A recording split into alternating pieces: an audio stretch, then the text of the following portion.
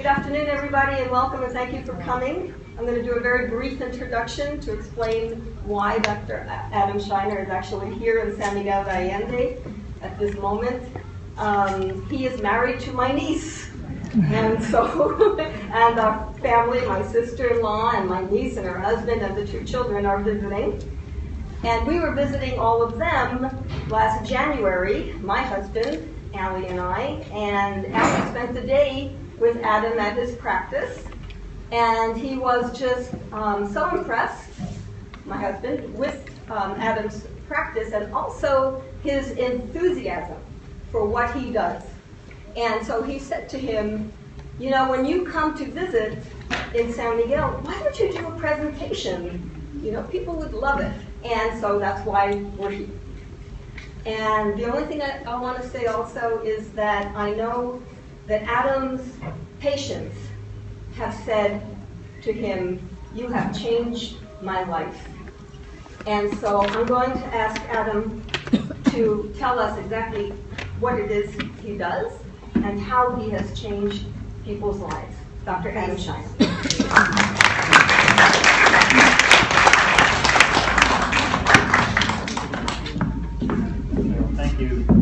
Thank you, Omi, and yeah, I think we're gonna have a great time tonight. I give talks all over the world, and so I'm very excited to have you as my audience here today. We're gonna cover a bunch of different topics today, and hopefully the fans will keep us a little bit cool back there. And it's nice that I gave some portable fans also to use. This is good.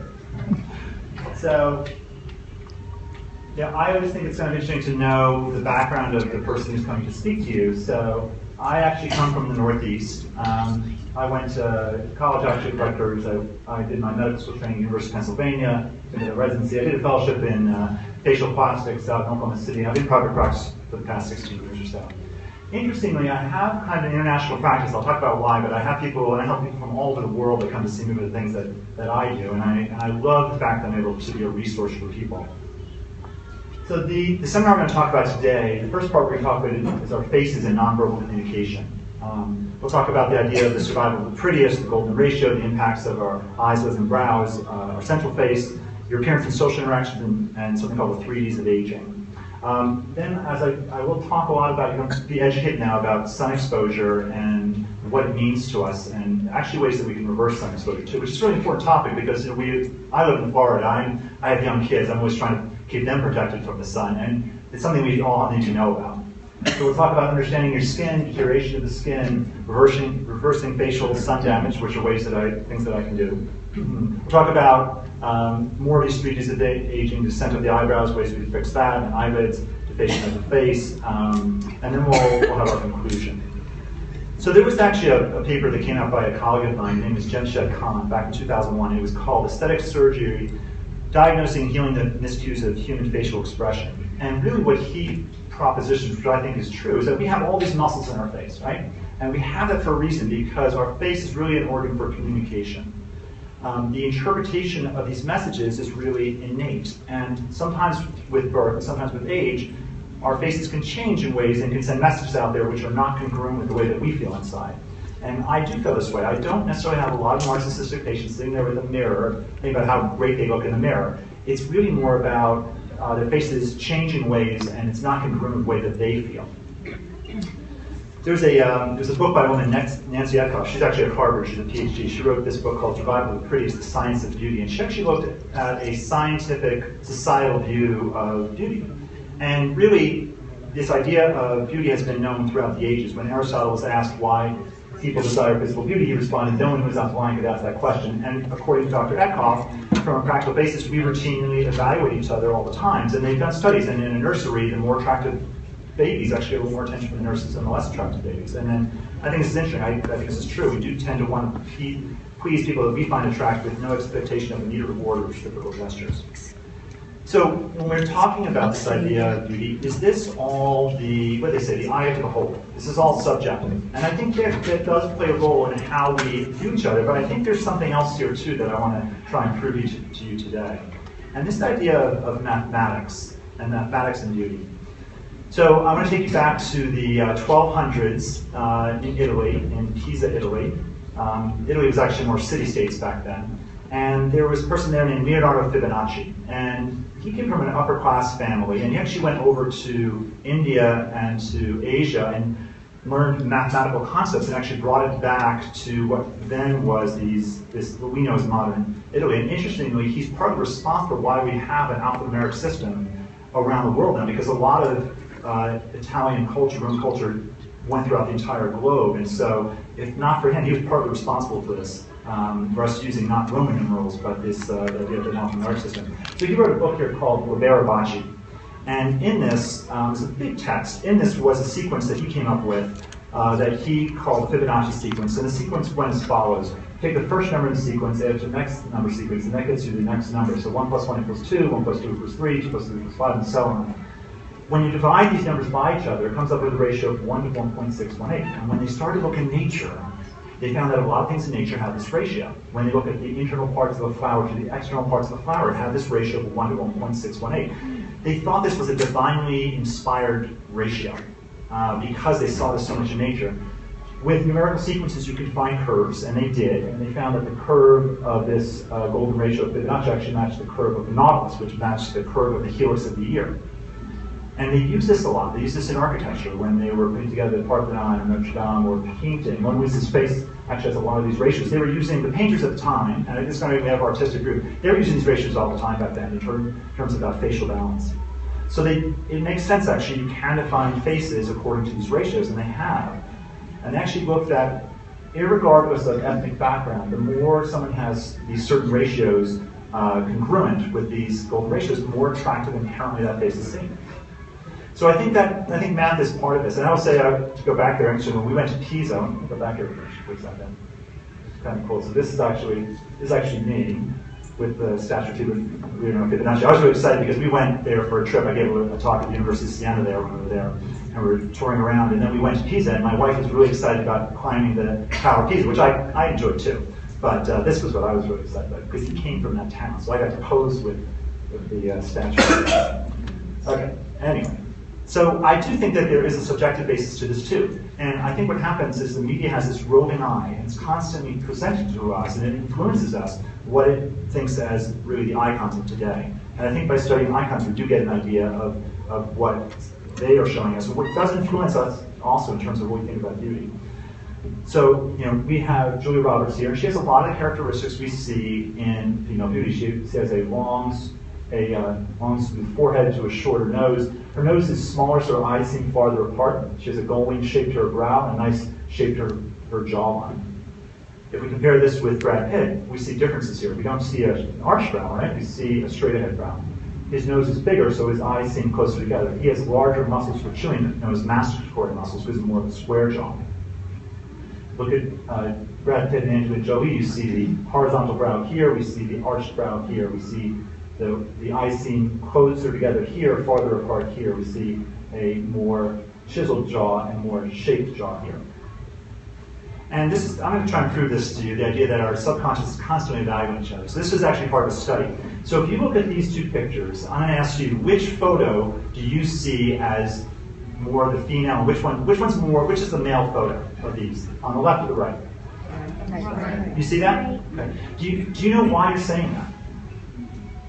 But you feel it, right? It looks like a man, right? Because this is actually a picture of the same person.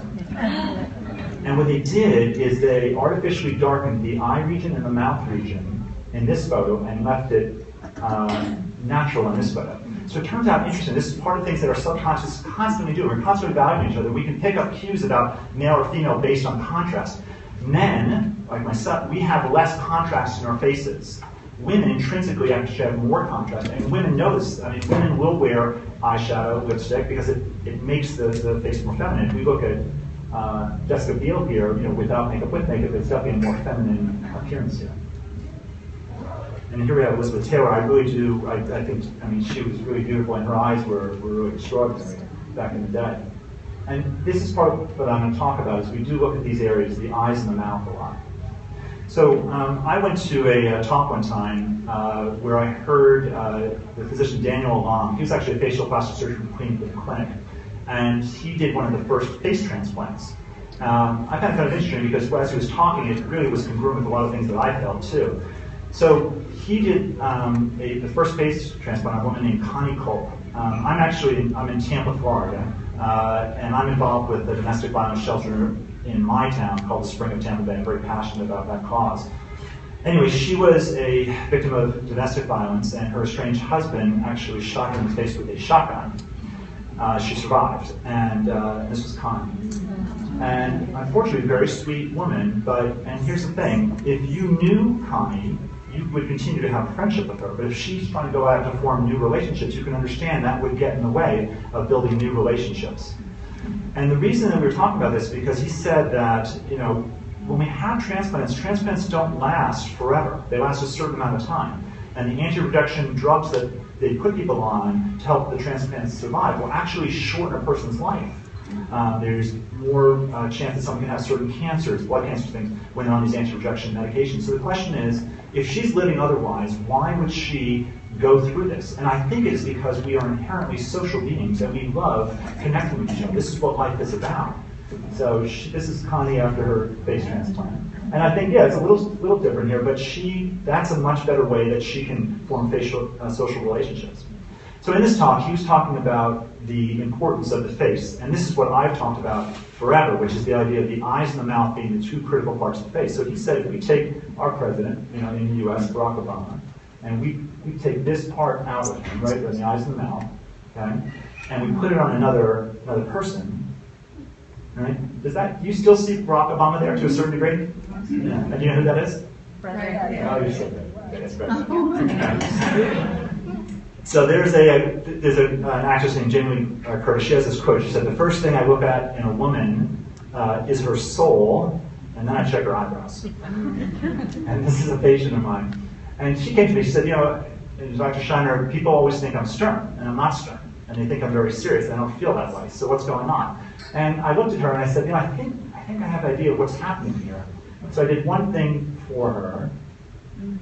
And if you look at these two, this is someone who seems more approachable, I guess, than this person, right? Even though they're not talking to us. And that's part of what I'm saying. There's this hidden language that goes on between us all the time that we are reacting to constantly.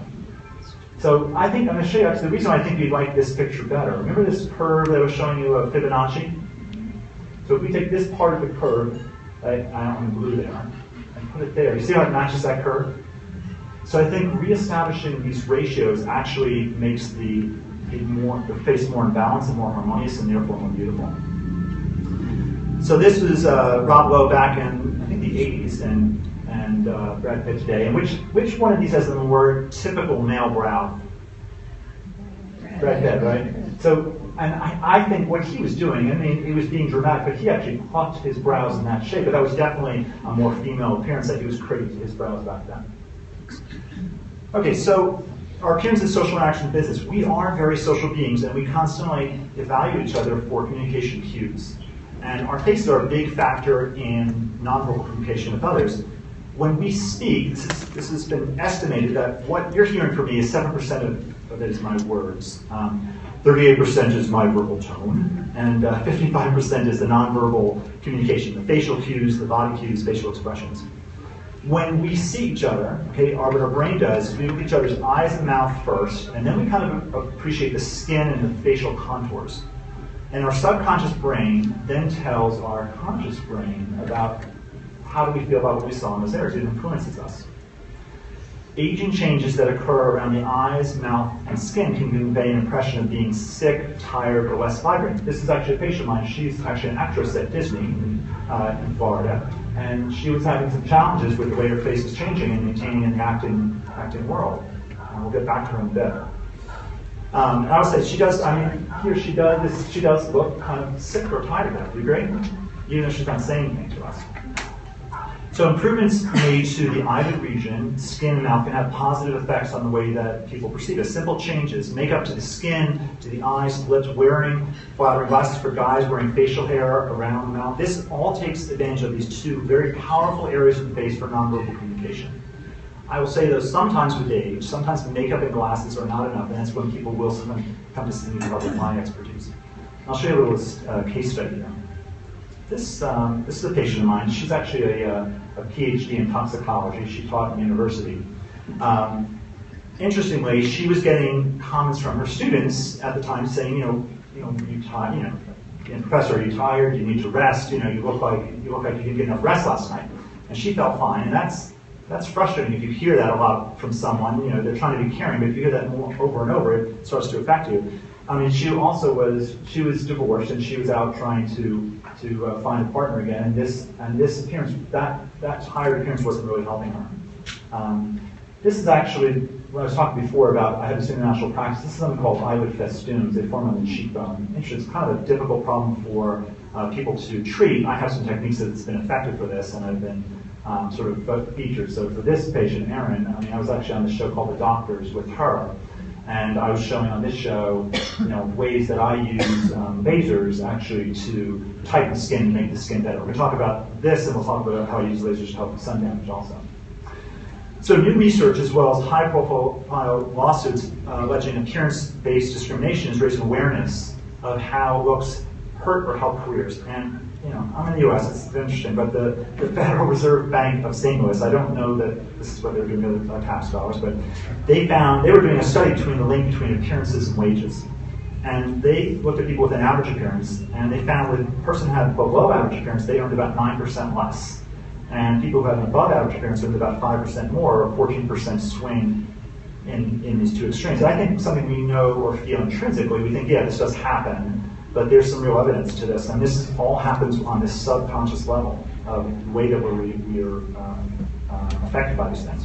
I wrote a book that's available on Amazon called The True Definition of Beauty. I really collated a lot of things I'm talking to you about here today about the way the human brain processes the face. Well, actually, the New York Post had me in their paper because the mayor's race was on, and they asked me to evaluate the candidates for mayor according to their faces and the nonverbal cues they were giving out to the electorate. And so they said, well then, what it is, I had a photo editor actually change the photo according to what I would suggest for them to have to allow them to communicate better with the electorate. And so, interesting, I didn't know who reads New York Post, but I guess a lot of people do. And so, actually, Howard Stern saw it. He called me, and so I went on Howard Stern's show, and I evaluated Howard and Robin and all the people on his show for the same thing. So the 3 Ds of aging, and this is, when I look at faces, I kind of evaluate these ways. The first thing I'll talk about is deterioration of the skin. The second is deflation of the face, and the second is descent of eyelids in the face. So, introducing our skin. So we think about our body with a lot of organ systems. We think about the liver, the lungs, the intestines.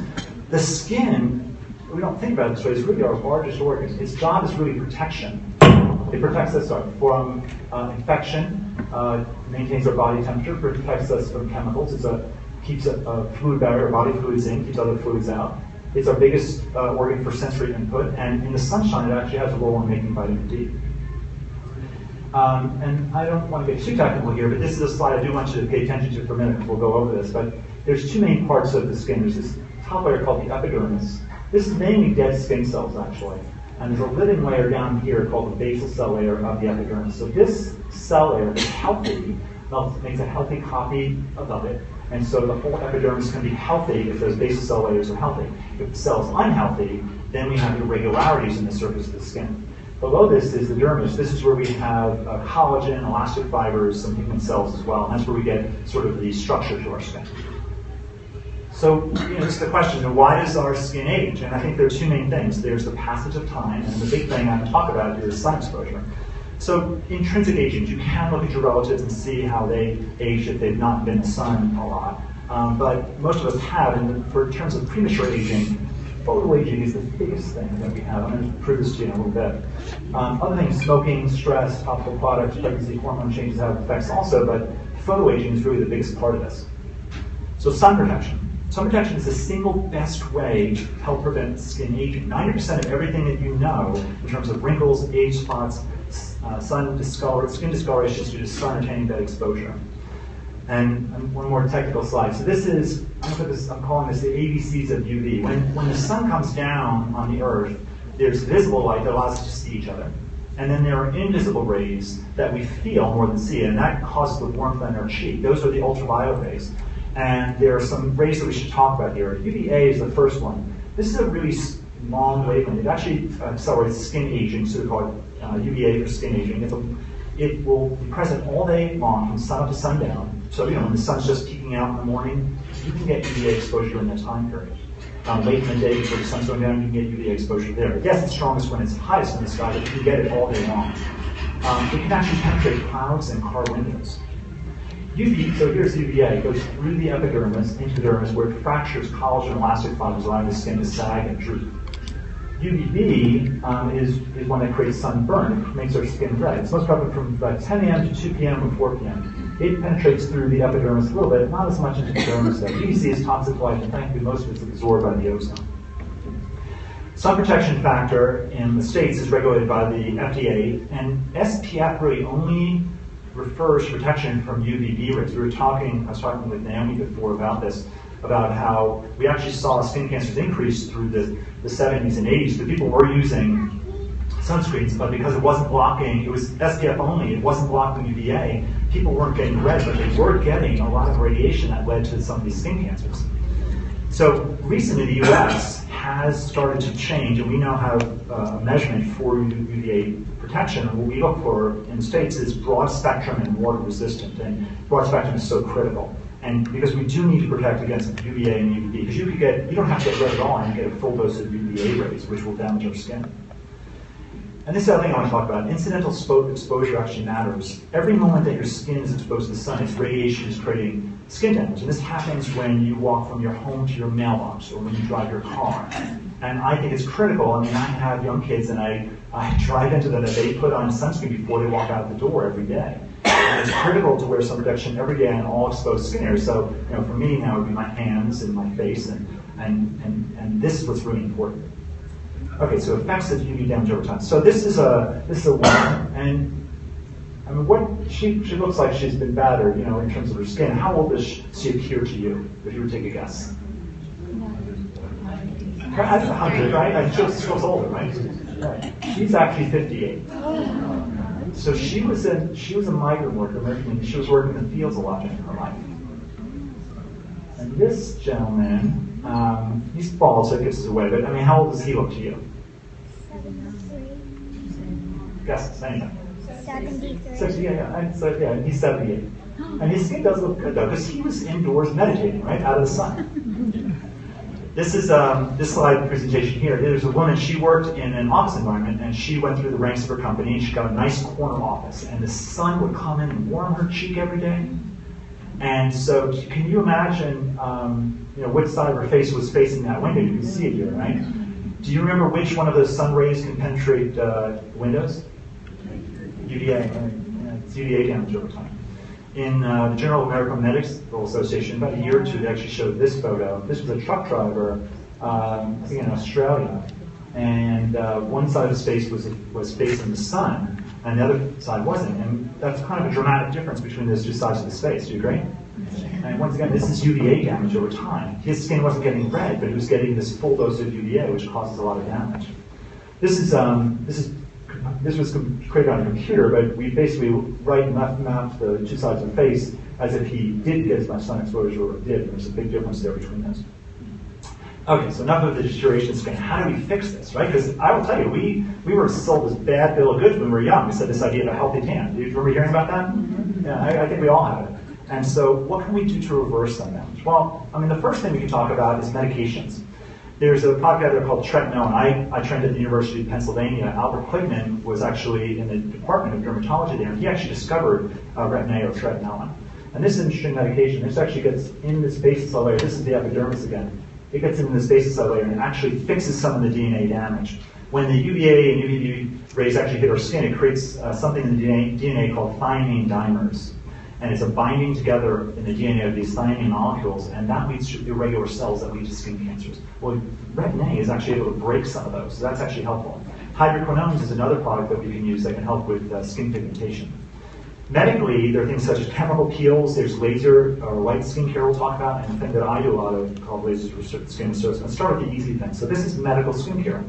And so she's a tennis player, and she had a lot of pigmentation, on her jawline. And this is using medical products such as Retin-A and hydroquinones. And this is something you can just do at home. And this is, under the care of a doctor. And this is another example about the spots on the face. And And really, regardless of ethnicity, I mean, she had darkness in her upper lip and on the chin. We can actually reverse a lot of sun damage using just this medical product. This young woman with these, we call them like the sun-kissed cheeks, right, with the freckles, and I think it's a much healthier appearance here with her skin being healthier. Okay, so the second thing that I like doing is I do a lot of work with lasers, and it's funny, I learn things from my patients. We are students as well as physicians. We learn things through our career from our patients a lot of times. I'll talk about this. So I was using this for the longest time to help people with their skin. It made the skin look better to a certain degree. Like she had a lot of pigmentation issues and tightness, and her skin is much cleaner here. And then this woman had a problem with a lot of lines. I mean, a lot of us have that issue with the lines around the lips, right? And we may have never smoked, and you don't have to smoke to have lines around the lips, but you do have to be in the sun. You have to be in the sun. The sun is what really causes that. Smoking doesn't help the process, but you could have never smoked and still end up with lines around the lips. So she was troubled by that, and I'm able to make dramatic improvements in this with these procedures using lasers. This is a permanent result. Once she has this, she can hold on to this. This is another example like this in terms of spots on the skin. And, okay, so then this was interesting. I took care of a woman a couple years ago, and I did surgery to, she had eyelids that were drooping, and so I did a surgery to raise the eyelids. At the same time, I worked on her, because she was kind of sleepy there, right?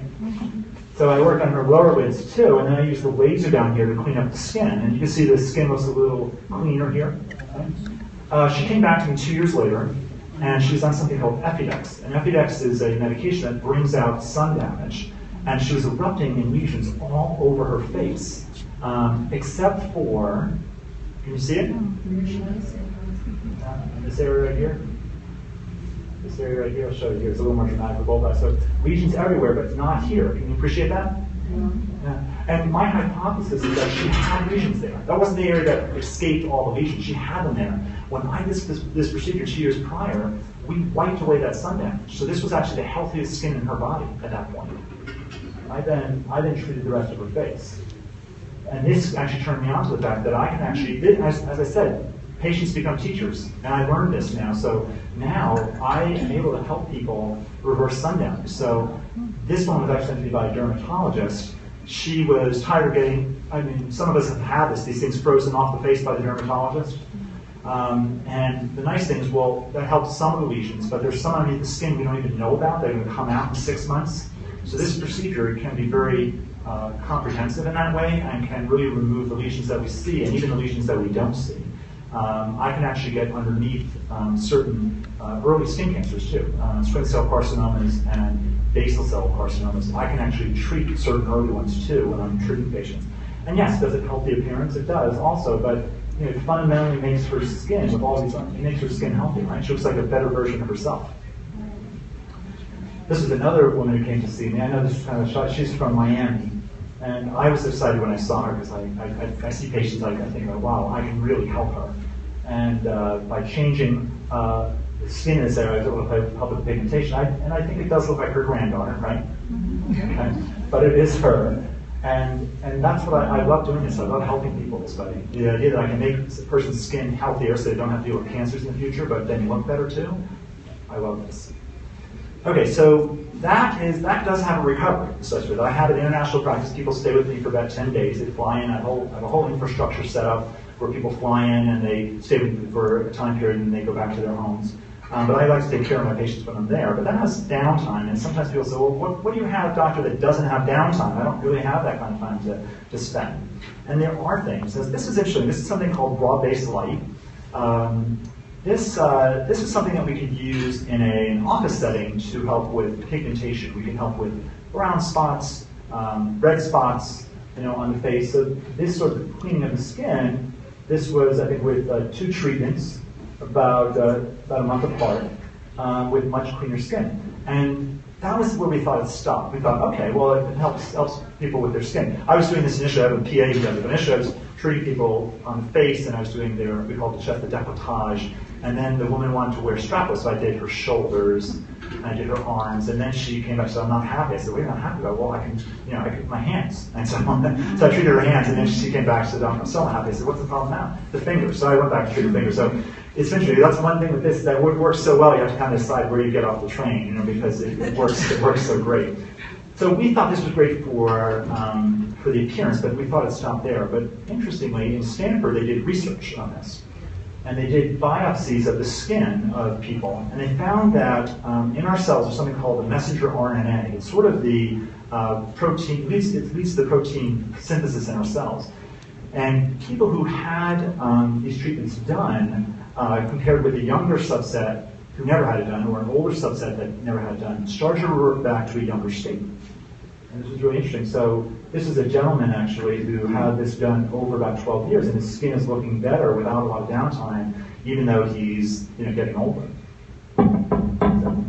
And this is actually this is younger untreated. This is messenger RNA. So we're seeing this is the older skin. So we got more of this yellow here, more of the blue here. So it's actually reverting back to the younger state. This doesn't have a lot of downtime. But we do this as an example for the décolletage, for spots there. We use it for hand spots too. And this doesn't have, this is people can fly in, fly out easy, and this doesn't have recovery time. We do it for faces. This doesn't show that well, but there's pinkness here on the cheek that we can treat. This is a condition known as poikiloderma serrata. It's a vascular condition people have sometimes due to sun exposure on the neck. This is treating one half of the neck and not the other half of the neck. We can use this actually to do hair removal too, even on people of color. There are certain ethnicities have curly hairs that they get stuck in the neck, something called pseudofolliculitis barbae, and a lot of times the lasers actually will damage the pigmentation. This sort of BBL and the other ones I have can actually protect the pigmentation, which is really nice. And then we have lasers that can treat really bad things like rosacea. Rosacea is actually a chronic condition. Unfortunately, it can't be cured, but it can be managed, thankfully, with these treatments. It takes about 2 or 3 treatments, and then maybe 3 times a year to maintain that. We did things where we tighten skin with these devices too. So this is the BBL. We like this. Okay, another case study. This is actually a federal judge in my area, and he came to me because it was the same thing. He said, doctor, I'm sitting up there on the bench, and attorneys are coming to me, and they're saying, Your Honor, do you want to take a recess? You want to go back to your chambers? You look really tired. And he doesn't want people thinking about him that he looks tired. I looked at him and I said, I think I know what's going on. I really do think this lower eyelid bags is what's really that nonverbal communication implies is one of not getting enough rest. So I thought, well, if I can help him with that, that would make a big impact. And so I did. And he's in his mid-70s, right? And I think that he does look better. I think he looks maybe in his 50s or so. Well, this is a story of unintended consequences. So he was married for a long time, and his wife was in her 70s too. And this is his wife. And so they were out socially, and people were coming up to him, and they said, they didn't know them. They said, can you introduce me to your mom? And I will tell you, a woman never wants to know anything but the beautiful partner of the person they're with, right? Anyway, so she came to me and she said, we can't have this. We can't have me looking over at him. So I looked at her and I said, well, I probably need to do more for you, but I think I have ways to help you too. And so I looked at her skin and the lines and the wrinkles here, and I thought, well, if I could tighten that would make a big difference for her. And so this is her now. And now I think she looks better now too. I think they're kind of a nice matching couple now. Okay, 3 Ds of aging. The next thing we'll talk about is descent. So I do a lot of surgery for eyelids and eyebrows, and a lot of times it is an issue of something eyelid or eyebrow coming down, and then there are lower leg bags, and there's a thing called lower eyelid festoons. This is what I have this is how I was first known internationally, is for my treatment festoons, and I'll just talk a bit about that. They're known as festoons or malar mounds. They're this bag that forms on the cheekbone and sometimes in the lower lid. They can form within the lid, or sometimes as a swollen mound on the cheek. And it's been sort of a problematic issue for a lot of surgeons to deal with for a long time, and I think I found a way that really makes a big difference for this. And I've actually published this in a medical text that's available for other doctors. And this is an example of treating these festoons that I do with laser. So this is the person I told you about before. She was at Disney as an actress, and this was affecting her. And these are her examples of her festoons. And with this technique, I can really make a big difference. Not only, if we were to go, once again, a couple years later, that might be the healthiest skin on her body at that point. Not only is it looks better, it's actually fundamentally healthier. This woman is actually a hairdresser, and she had some really dramatic festoons on the cheek. So we'll talk about this. This is lower lid bags, and this is really festoons that are malar mounds that form on the cheek. When I was I was featured on the Dr. Oz show. She was the patient that I came on, and I demonstrated for him using lasers on everything else of an avocado. But actually, I thought it was a really good demonstration. You can find this online. If you look me up online and go to Dr. Oz's site and Google my name, you'll find this episode.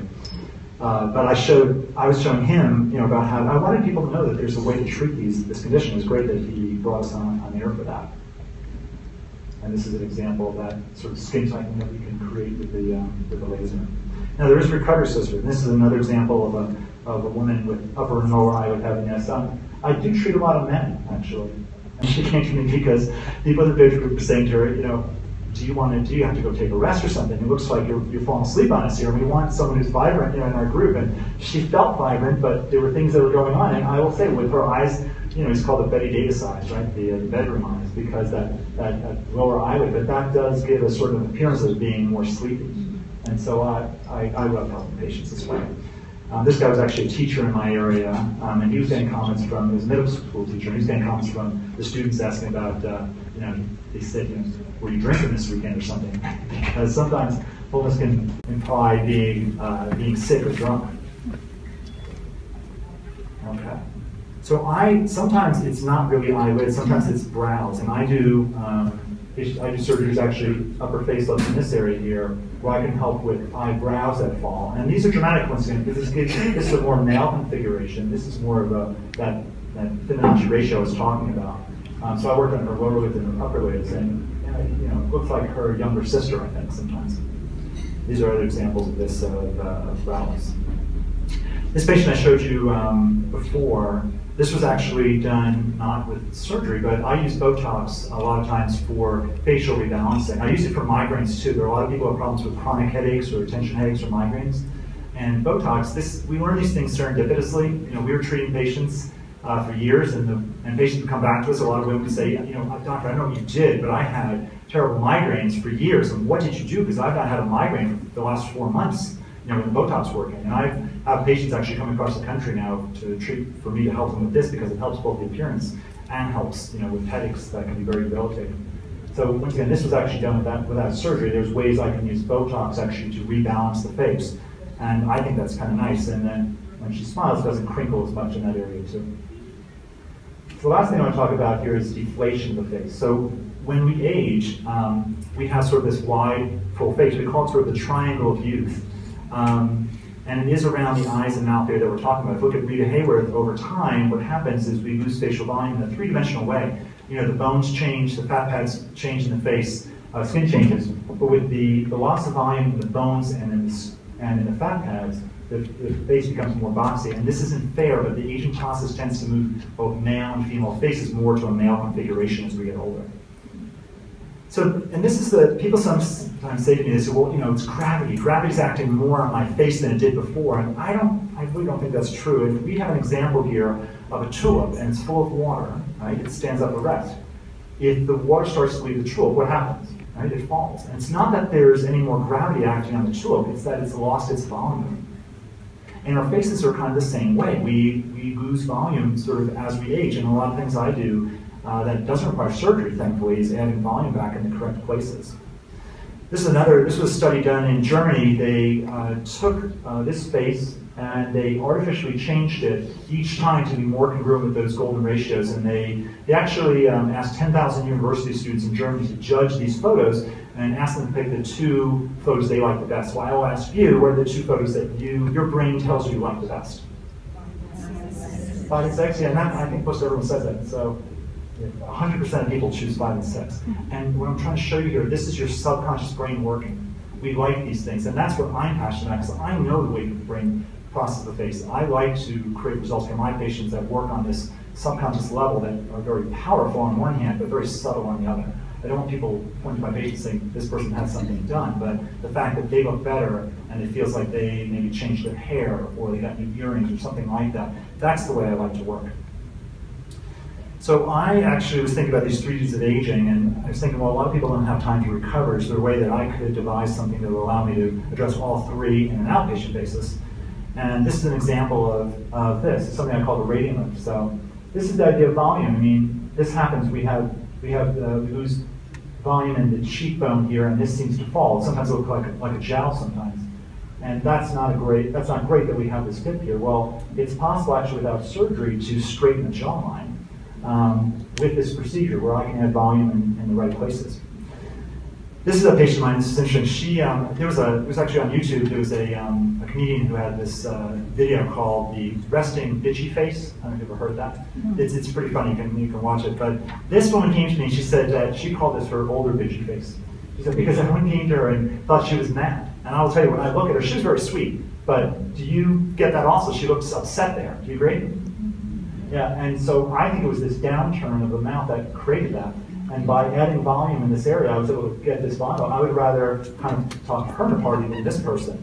I think the thing that we're nervous about, though, is that there are all these bad results out there. Right? We see crazy cheeks that are too big for the face. We see, this is more of a male configuration for a cheek than a female. Females should have more up here. We have lips that look out of control. And that's really what we're nervous about because we look, I see it on the streets of Miami, I speak in LA a lot, New York, and you see all these awkward results out there. And that's when they're not paying attention to these ratios. I think it's so critical. You have to have an eye for these ratios that belong in the face. So this is a patient of mine, and I will ask you about how many years older does she look in this second photo? About. Shout it out. 10 years? Yeah. She looks older a little bit, right? You agree? Yeah. She looks a little older. She looks a little younger. And this is kind of a trick because this is actually when I first started working with her, and this is about 3 years later. So by paying attention to these 3 Ds of aging, I can get results that do look better. And I love doing this. I love helping people navigate the world. I want the world to relate better to my patients. That's what I'm passionate about. This idea of this nonverbal communication. I want to help my patients so the world can relate better to them. I actually use this also for nose jobs, actually. I've done a lot of work with this volume replacements to fix awkward noses. I have a lot of patients who have had bad nose jobs. Like this woman had a nose job about 20 years ago. It was kind of crooked. And I can use these same sort of volume replacements and put in the exact right place, and the nose can look straighter. Right? I call it a light line. I create a light line because it's all about light and shadow. If you paint, you know about the way the light plays on the face, and a lot of light's above us. Sunlight, room lights, and light is constantly playing on our face. So if I can take advantage of that and think about creating the highlights and the shadows that I want in my patients, that's where I get results that look more natural that way. So the last part I want to talk about is this idea of panfacial deflation. This is actually this photo is from a picture by Rorick and Pessa. They're in Dallas. They actually did biopsies of the fat compartments of the face, and really these are the fat compartments that exist there, and there are many different ones that we have, and we sort of age and we boost them sort of asymmetrically. This is actually a woman who was, we see this. We see patients who get volume replacement, and she loved the fact that she had cheeks, and she kept saying, "I want bigger cheeks, bigger cheeks." Well, my issue with this is these do look young, the lips look young, but the hobble she has here doesn't look congruent to me, and I think this looks a little bit awkward. And for me, I was thinking more if we could make that congruent, that would be better. This is an example of some of these things where I can add back volume to both, let's say, the temple and the cheek, and I can give more of that sweetheart curve back to the face. This is another example like this, and these are nice because these don't require surgery. These are all office treatments. I do this for men too. He had lost a lot of volume in his cheeks, and it gave him more of a gaunt look, more kind of sick, and getting him back that structure really helped him. So this was another patient of mine who taught me a little something. She's in her 50s, she's a physician, and she's the one who said to me, "Doctor, I remember when I was younger, I didn't really have this shadow here." And I looked at it and I said, that kind of goes with this paper I was just looking at. So you can almost see this could be the fat pad that she's missing here. Can you see that? And can you imagine, look at the photo, can you imagine if you put that shape volume there, what that would look like? Right? She's in her 50s, and I would say, as an Asian patients do age well, I think this looks great because the brain likes to see uninterrupted curves, and bringing back that curve really brought her back. I think she does look like in her 30s there, and I love helping people out. Anyway, I want to thank you all for your attention, and I have a book available on Amazon. If you're an Amazon Prime member, it's actually free. If not, I think it's about $2.99 or so. But if you're interested, you can read that. And I have a lot of stuff, a lot of resources on my web. I have a TV channel. You can learn about those things. And I will open this up. If you have questions, I would love to answer any questions you might have. Yes, in the front. Can you elaborate a little bit on EPL? Yeah, BBL is the use of broad-based light. And what happens is there's this, it's a little technical, there's a theory known as selective photothermolysis. It's the idea that we can selectively put photons of light to a specific part of tissue and leave the rest of the tissue protected. So like going after those vessels, we're going after spots. The spots are deeper in the skin, but we don't want to burn the skin. So the light, we can actually have, it's a light treatment with a light flash where we put a filter in that targets specifically those spots, if you will. We can target both brown initially and then red separately or both together. So is it a laser? It's not actually laser. It's actually a form of pulsed light. BBL, broad-based light, is really an upgrade of what they used to call IPL, or intense pulse light, because BBL it's something known as the fluence. The amount of energy that's able to be delivered is so much higher. They can get much deeper in the skin, get much better results. And the funny thing about that I was saying is that we didn't realize that was actually helping create healthier skin. But now from Stanford, we have research showing that, I think that the way that, we go to the dentist twice a year, right? We keep our teeth clean, because that's good for health. To a certain degree, actually doing this treatment maybe 3 times a year could be healthy for our skin for a long time too. Yeah, other questions? Yes. Yes. With laser procedures, how long do the results last for? She was asking, with the laser procedure, how long do the results last for? I will tell you that decades. If a person protects their skin from the sun, if I reverse the sun damage, and that's the youngest skin on their body, and the body has amazing regenerative abilities. It's incredible about this. We learn this now. This whole idea of regenerative medicine is exploding in medicine right now. And that's part of what we're doing. The idea is to wound the skin to a certain level and then have the body heal it. So once it's fixed, if they are good about it, I'll let them go to the beach. I don't have a problem with that. They can be on tennis, they can be on boats, no problem with that. They have to wear their sun protection. That, glasses, if you're out, if someone's out playing golf, I would say they put their sun protection on before they go, and if they're out for 3 or 4 hours, yeah, you stop for a minute in the round and you reapply. And if you do that, you make that a habit, yeah, these results last your life. And is there any maintenance required with fillers or other procedures? She's asking if there's any maintenance required with fillers.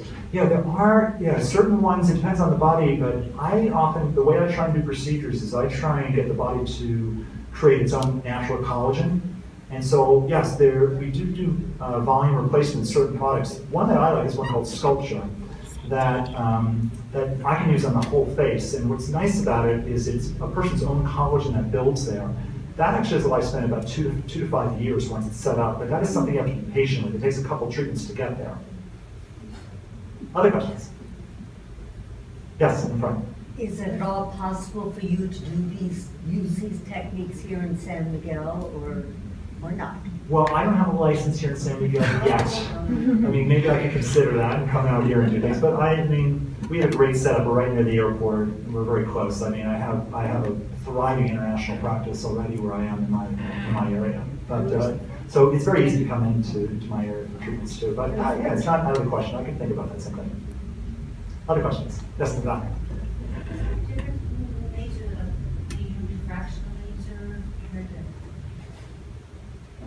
Right, you were asking, so the question was about, and you may have heard things called Fraxel or fractionated lasers. Fractionated lasers are interesting. So the funny thing about this is that I trained with a guy, his name is Sterling Baker, who is a pioneer in the use of lasers for facial aesthetics. And I often say we do stand on the shoulders of giants. I mean, the person I trained really was a giant in this field. And I love the fact that I can teach other people too now, is that we help each other in medicine. Anyway, I had a great training in lasers. So I like using lasers to take off all of the layers of the skin because there are hidden sun-damaged lesions that we don't even see that are there. And I like to take those off because then the skin comes back healthier. Now the problem with that is that there is a wound that has to be managed. And if someone is not comfortable managing those wounds, they don't want to get involved with that procedure.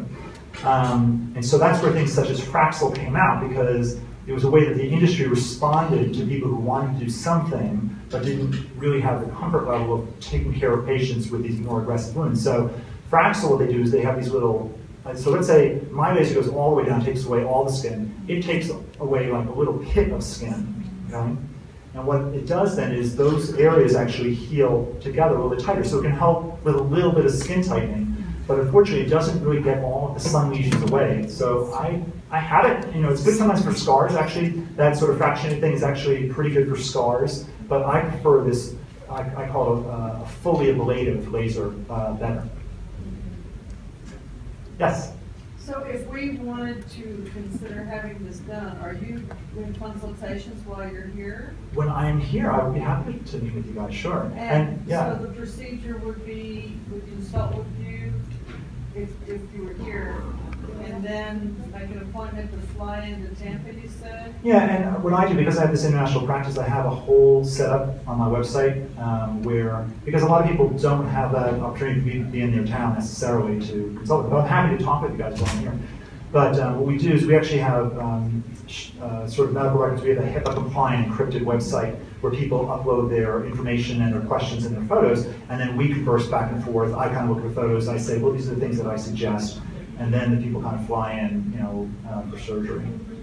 Does your website tell us how much it's going to set us back? Yeah, well, once you send the photos, then my staff will communicate with you what the investment would be. Yes. The insurance doesn't pay. Correct. These are more. I would love it if the Sundowns, I would love it if it would, but they don't want to do that. They would rather have you freeze off every individual one. I think it's better if we get rid of all of them and just start the skin over. Because I lived on a lake. I was in the sun when I was growing up too, and the idea that we have these lesions that are coming out as we get older, that's not a fun thing. And some of these are dangerous lesions that we have. And the fact that we can make the skin healthier, I really love this. Other questions? Yes? Can you tell us about the 10-day fly-in program? Yeah, so I usually have people come in, maybe it might be 11 days, 11 or 12 days actually. Because you have to come in the day before where I do sort of an assessment, because I do my best assessment based on the photos and the information, over the internet, and we talk with people. But sometimes when people come in as well. So, but the question is, I think, you start out, and then for those 10 days, what are we doing? So in the 10-day period, if I use lasers on a person's face, I actually take down the skin level, there's raw skin there. And I have a whole protocol set up that help people heal that skin. So it's actually keeping it moist, it's cleaning it with certain solutions that I recommend. And usually by about 10 days, that's a good time where people can go back home. We would have to stay at a hotel right near your office. Correct, and we have hotels that have amazing. It's amazing how the community kind of comes up to support you. So I have these 2 hotels that people stay at that are great because they actually provide transportation for patients to and from the airport and to every office visit that they have to come to. They provide breakfast every day, and they provide dinner 4 nights a week. We have 2 hotels like that love to do that. And then we have private homes. I have people who bring entourages, and we have private homes that people will rent if they want to have a lot of people come. And I have certain people they don't want the paparazzi knowing what's going on with them, and so we have places that sort of are secluded that I can help people like that as well. Other questions? Yes. Are you teaching other doctors how to do this? Yeah, I teach all the time. I mean, I was just in Vegas at a cosmetic surgery forum. I think that the issue is that these conditions, Festoons, interestingly, a lot of doctors don't really want to deal with it. That's my estimation, because I do teach this. I have videos on YouTube showing how this is done, and I've not had a lot of people actually, pick it up and take it on. I think they find it interesting. I call this procedure the stepchild of the cosmetic surgery industry, because I don't think a lot of people like to deal with it. They would rather deal with tummy tucks and breast augmentations and faceless, but these things, if you look online, Festoons, doctors often say there's no treatment for this. And that's what I love helping people with. Any doctors in Miami? In Miami? Yeah. Yeah, I do know. I mean, there are doctors in Miami, there are tons of doctors in Miami. No, none that have my skill set, no. Okay. Other questions? Yes? There's a product out that was just approved by the FDA about a month ago called Volumna. Volumna. Is that? Well, there was one that was just approved about, the one that's been a couple months. There's one that's called Kybella that was just approved, actually. And Kybella is one that you can use to melt fat underneath the skin without surgery.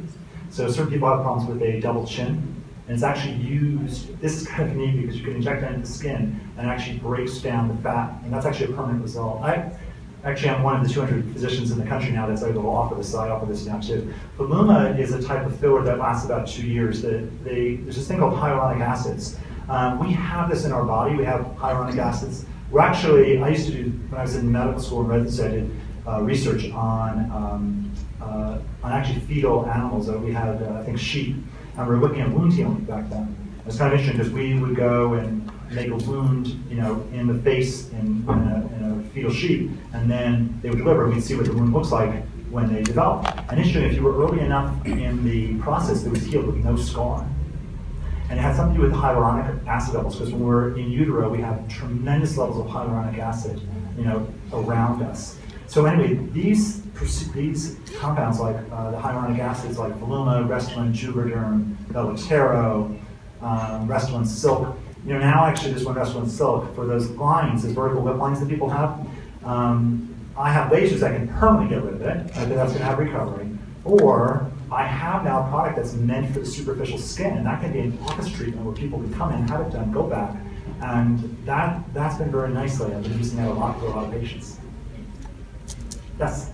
We're able to buy Retin-A here over the counter.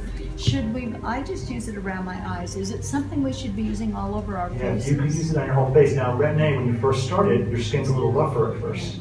It's usually worse before it's better because it really does push out a lot of the old damage. Yeah. But yes, Retin-A. We should use it all over. Yeah, I would use it on the whole face. Yes, I would. Yeah. Yes? You mentioned hydroquinone. Yes. And there's been, I've read some articles that it's controversial. Right. Depending on, can you talk about that? Yeah, there's oxyrosis, which is this, when you use very high levels, in a lot of parts of places like India and such, they found this, when you use very, very high levels, high concentrations of these hydroquinones, it can cause a problem with people with a lot of dark skin color. They can have sort of a whitening of the skin to a certain degree, or thickening of the skin, rather. I will tell you, if you look at American dermatology departments, they are totally against that. We have been using this for decades, very safely for patients. So really, it's a very safe medication to use if it's being used properly. Other questions? Okay. Well, I want to thank you all for coming to listen to my talk, and I will be outside in the area there, the cafe area, if you want to come and talk with me, and it's been a pleasure. Thank you.